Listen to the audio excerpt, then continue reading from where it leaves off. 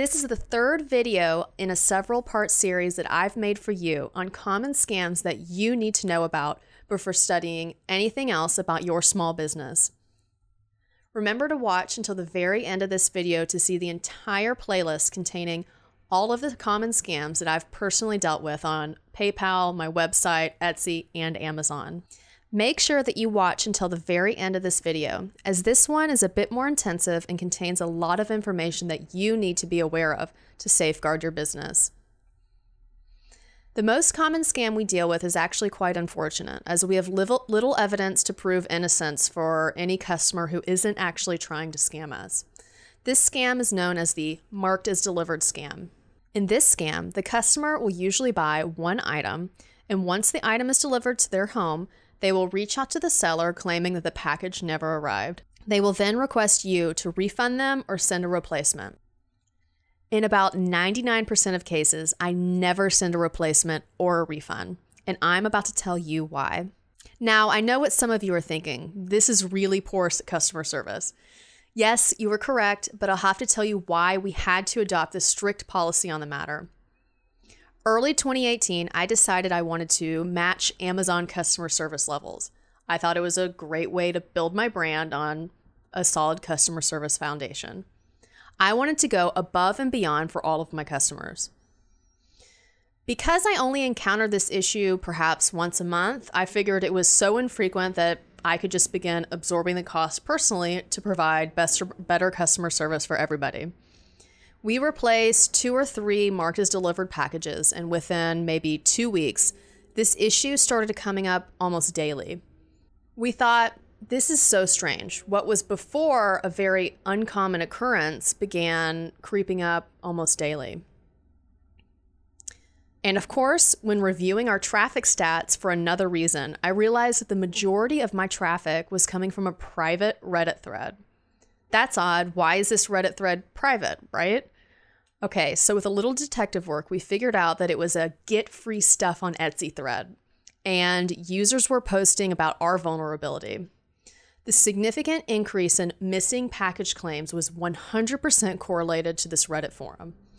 We immediately implemented our old policy of aiding the customer in locating the package, but we were no longer replacing or refunding. And gradually these claims completely diminished.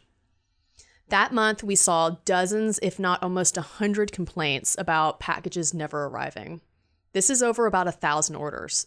So that's like 10% of our orders for that month didn't show up. Now we're back to our old numbers of about 1 in 500 orders where people complain that this happens, which I think is a pretty normal ratio, but we still don't automatically refund or replace the package.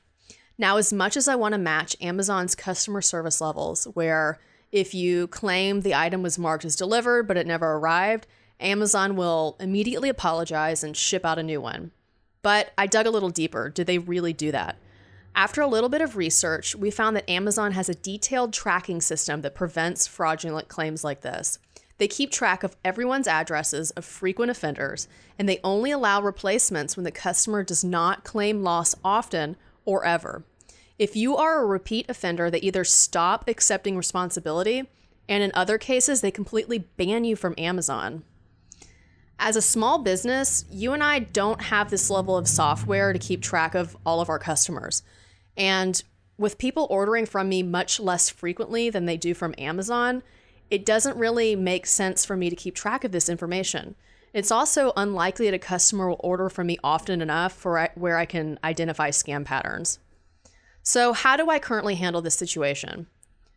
Often, it's best to tell the customer to wait a few more days, as usually if there's a legitimate issue with their package not being delivered but marked as delivered, USPS is probably trying to meet delivery quotas from their boss, and they're actually going to deliver it tomorrow.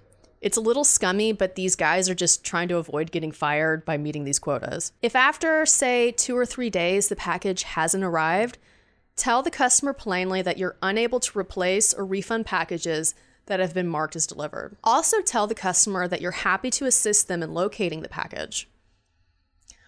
Our suggestions for this include directly asking their delivery person if they remember the package and if perhaps they accidentally left it with one of their neighbors.